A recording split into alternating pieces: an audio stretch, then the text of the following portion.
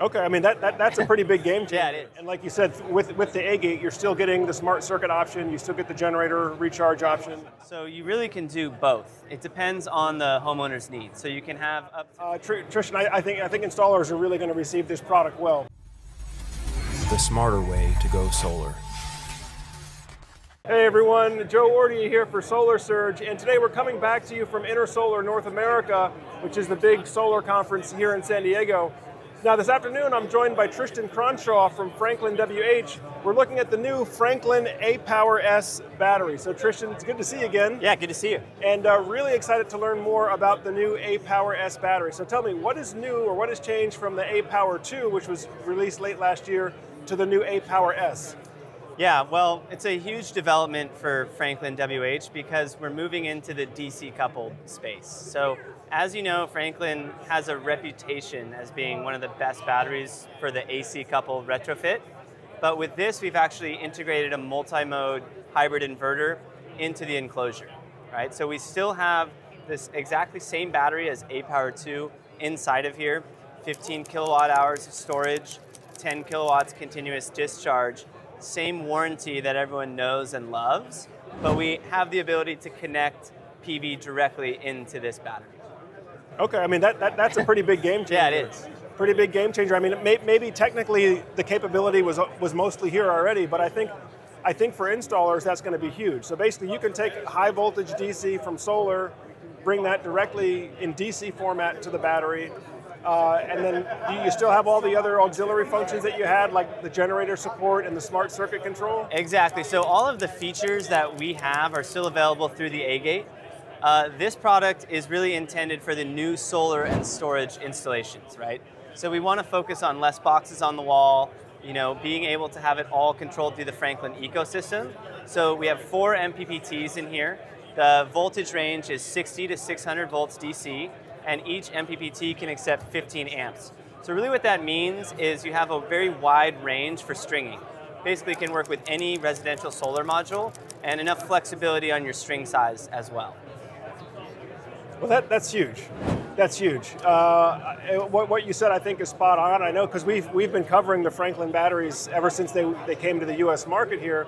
And that's what I would have said previously as well. Franklin is a great choice for AC coupling on retrofit storage. Let's say you already have solar panels on your roof. You don't want to have to rewire the roof. You basically can tap in your battery AC coupled at ground level without invalidating the warranty of whatever might already be on the rooftop. But now talking about for new installs, this is going to be a lot faster for solar installers if they can just wire high voltage strings on the rooftop, not have to necessarily worry with module level power electronics or a separate grid tie inverter for the solar, and be able to just control everything here. Exactly, it's really just all in one in this enclosure. So we're pairing around 20 kilowatts DC of PV to one of the aPower S's. And when your PV is producing, we actually can go up in the continuous discharge capability to 11.5 kilowatts. So at night, when you're only relying on the battery, it's going to be that 10 kilowatt continuous and that 15 kilowatt surge for 10 seconds. But during the daytime, we can go up to 11.5 continuous, which is quite nice. And one other feature that's really great about both the aPower 2 and aPower S is the charge rate from the solar system. So we actually have an 8 kilowatt charge rate for both batteries, which really allows the homeowner to charge it up to full capacity in a much quicker way, right? So helpful, you know, if they need to participate in a VPP and they want to have a lot of capacity to discharge and then boost back up for normal TOU arbitrage. But really, having that wider catching net is another distinct selling point with the aPower S and 2. Makes sense, makes sense. Well, you know, we're here in Southern California, and ever since the loss of net metering here in California, you know, pretty much everything is going to batteries now, right? And I think that's why an integrated product like this makes sense, because if you're going to install solar in California now, if you're doing a new system, you're going to have storage with it, right? In almost every case, you're going to have storage with it.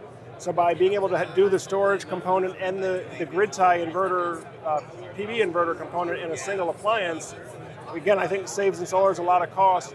Now, I know you can't give me exact pricing, but in terms of overall cost for a complete system install, what impact is this new integrated design having compared to in the past where maybe you had to pair the Franklin battery with, let's say, a Solar Edge or an Enphase inverter for the solar? Yeah, it's a great question. And I don't have the exact cost analysis because there's a lot of factors that go into that. But what we can say is it's going to be significantly less in price. And that's going to help drive the adoption of our brand across the board. Because we hear the feedback from installers. They love the AC coupled solution. They've been asking for a DC coupled solution. As a simple entry point for, in California specifically, homeowners that are exploring solar. And when you're exploring solar in California and other more mature markets, storage is a key element of that, right?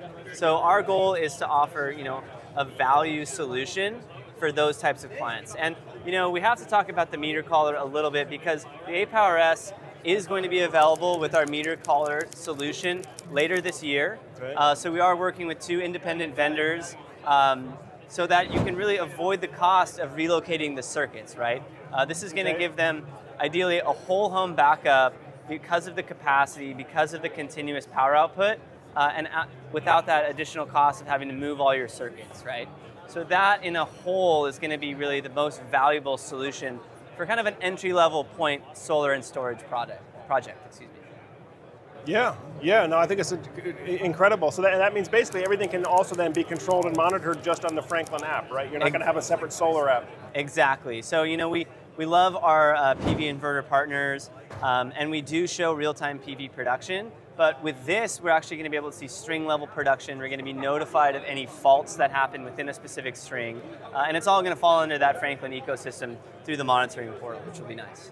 Great, and like you said, with the A-Gate, you're still getting the smart circuit option, you still get the generator recharge option. Exactly, so all of the features that everyone knows and loves, smart circuits, the generator module integration, now we have our V2L integration as well, all are still available through the A-Gate, right? And additionally, to couple with existing AC solar systems. So even if a homeowner has a legacy PV system, but they want to add PV and battery, we can also work with existing systems.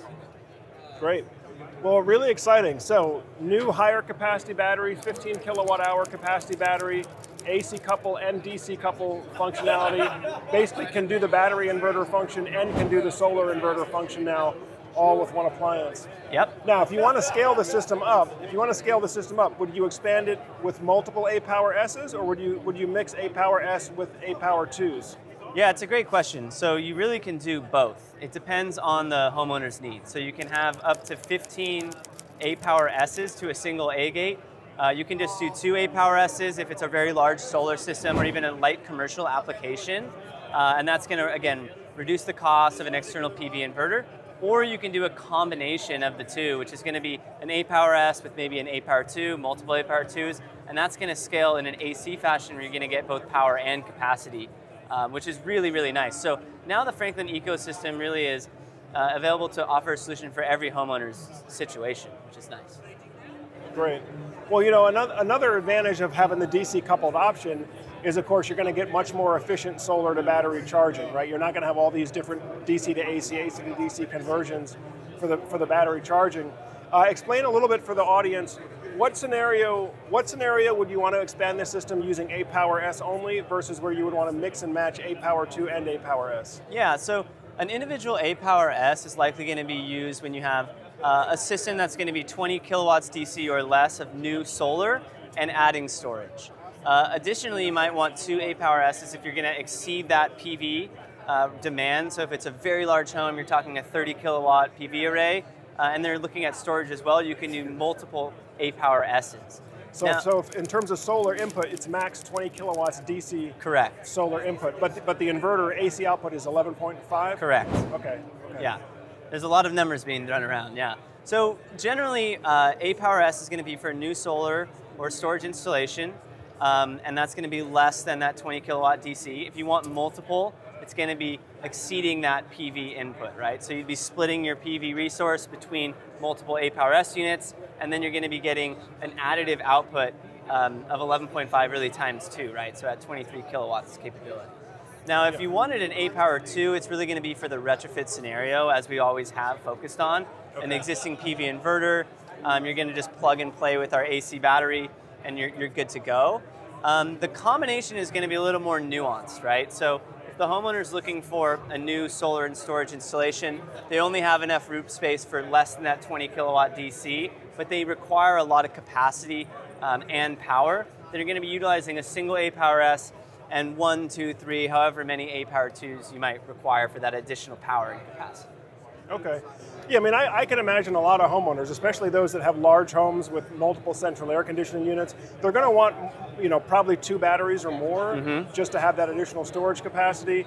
And if it's going to be a larger PV array, I could see wanting to split the PV so that there's, avoid any potential clipping loss or anything like that. Exactly, yeah. If you're maxing out the PV input on here, you're going to be more focused on your winter months and the production over the winter time, because clipping could occur in the summer months. But that's really the flexibility of now this ecosystem, right? They can divvy up whatever their needs might be. A lot of it can come down to really the solar resource. But then the next thing that they want to consider is, how much load do I have? Do I have multiple HVAC units? Do I need that large LRA, the continuous power that aPower S and multiple aPower 2s are going to give me, right? So all of these factors, allows us to really meet any customizable need, which is our focus. Great.